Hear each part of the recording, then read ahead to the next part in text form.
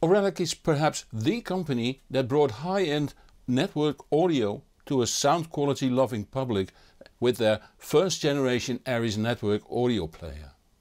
It's now time for its successor, the Aries G1.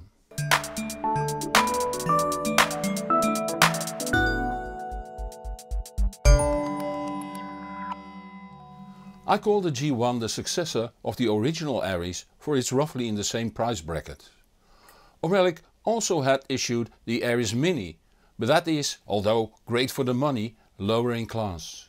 In 2017 the Aries G2 was introduced, but at a price of over 4,000 euros it can't be called the Aries successor. The Aries G1 on review here shares the same cabinet design with the G2.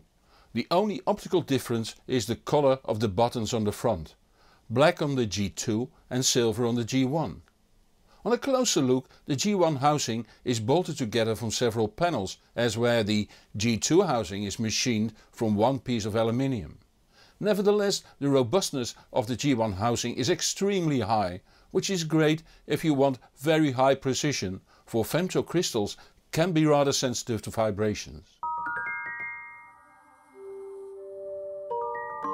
The cabinet measures 340 by 320 by 80 mm. Dominant on the front is the 4-inch 300 pixel per inch high resolution color screen that offers very high quality album art and info. On the left side the standby button, and on the right side 4 buttons that function as transport buttons while playing and menu navigation when not playing. The rear side is somewhat more crowded. Left to right we see an antenna socket, the power switch, fuse and IEC main socket, the gigabit Ethernet port, a USB-A socket for connecting up a storage medium, a USB-A port for hooking up a DAC, a Toslink output, an SPDIF output on RCA and an AES EBU output on XLR. Completely on the right the second antenna socket for diversity reception. 2 rubberized antennas come with the unit. The inside shows more of the quest for audio quality. The unit is opened from the bottom, so almost all components you see are mounted against a heavy metal plate that is screwed against the top of the housing. That metal plate is as dead as a dodo. I suppose it's dampened in some way. The large printed circuit board on the right takes care of the power. Below right the mains input. Remember, the unit is upside down. From there the mains passes a filter and then is sent to 2 power supplies with toroidal transformers. One for the digital audio part and one for all other logic circuits. The other main PCB holds the Tesla streaming engine and the interfacing like the XMOS interface chip and the encapsulated module that holds the Wi-Fi and Bluetooth radios. Also notice the very sturdy metal that holds the 3 PCBs covering the front functions. The build quality is unsurpassed in this price range and even above. The Tesla G2 engine, the same as used in the Aries G2, is 50% faster than that of the Aries first generation due to a quad-core Cortex-A9 chip. It also has twice the system memory at 2 GB and data storage at 8 GB. Furthermore, there is a gigabyte of memory cache for music. It can handle PCM up to 384 kHz 32 bits and DSD up to DSD 256.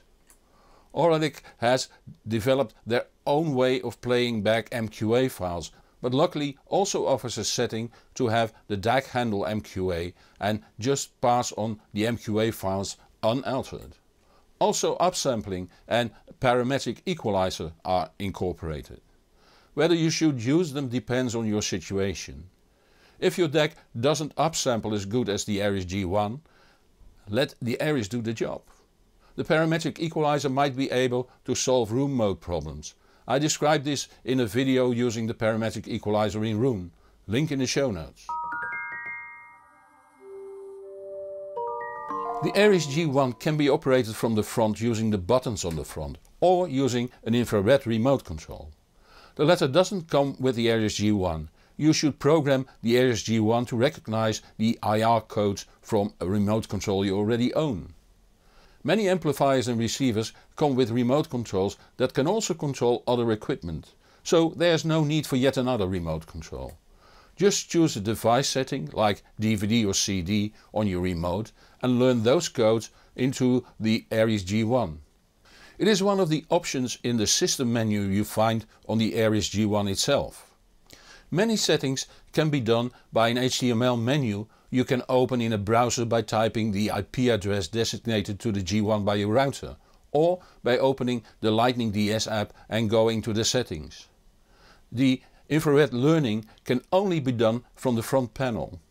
I like the smart infrared function. It lets you automate your stereo to some degree using a programmable remote control like the Logitech Harmony remotes. This is much appreciated by family members that just want to press one button for music. But the best way to operate the Aries G1 is by iOS app, preferably on an iPad. The free iOS app, there's no Android app, will build up the catalog internally so scrolling and searching is fast. Do realize that it takes up quite some space on your iPad or iPhone, especially when you have a lot of music and use large cover art. But then again, storage on iOS devices isn't that scarce anymore.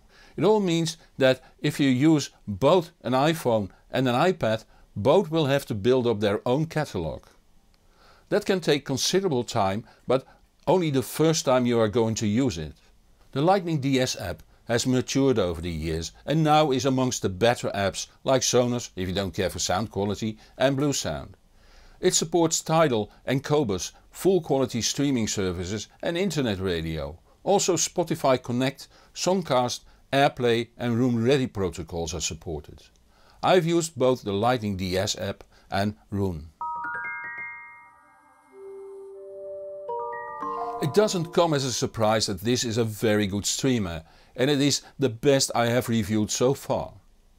As you know, I try to maintain a price limit of €2000, but in this case curiosity and your request won. The Aries G1 is 10% more expensive. But the relaxed sound, fine yet powerful transients, the tonality in the lows, the detailed texture of any instrument, it's all extremely enjoyable and realistic. I hadn't thought it would beat the SOTM SMS200 Ultra Neo, but it does at a nose length, a thick nose length. The clearest difference is in the highs that are even more refined. Also the low level information is slightly better, offering even better stereo imaging. Using the Mytek Brooklyn DAC with Syntax power supply, the best result was achieved using the USB connection over an AudioQuest Diamond USB cable. Using AES EBU over a Siltec AES EBU cable brought it back to the level of the SOTM used over USB. Whether that is due to the properties of the Aries G1 or the Mytek Brooklyn I can't say. But don't be mistaken, even then the quality is very high. All listening is done in my setup 1. See the show notes for a link to the summary of the equipment. The Auralic Aries G1 is a shockingly well built device that functions and sounds excellent. Noblesse oblige, as the French say, and Auralic lived up to that adagio completely. I mentioned the SOTM SMS200 Ultra Neo, and if you want to compare the two, take into account the following. The Aries G1 has 2 linear power supplies built in. The SMS200 Ultra Neo comes standard with a switch mode power supply, but I use it with an S-booster linear power supply. Furthermore, the Aries G1 not only has USB output, but also AES EBU and SPDIF on RCA and Toslink. And it has a display, plus it comes with an app that is far more than the universal free app that could be used with the DLNA mode of the SOTM. Take those things into account and the price difference isn't that big at all. Choices, choices. If you are in for a new streamer in this price range, I would go for it. But many of you already have an SMS200 Ultra. And would you replace that for the Aries G1? Difficult. To be honest, I don't know what to do. Time will tell, and if you subscribe to the channel or follow me on the social media, you will automatically hear what I have decided. If you like this channel, Give it a thumbs up and please consider supporting the channel through Patreon or PayPal. Many thanks to all that support this channel, it keeps me independent and thus trustworthy. See the links in the comments below this video on YouTube if you want to join in. Help me to help even more people enjoy music at home by telling your friends on the web about this channel. I'm Hans Beekhuizen, thank you for watching and see you in the next show or on the hbproject.com. And whatever you do, enjoy the music.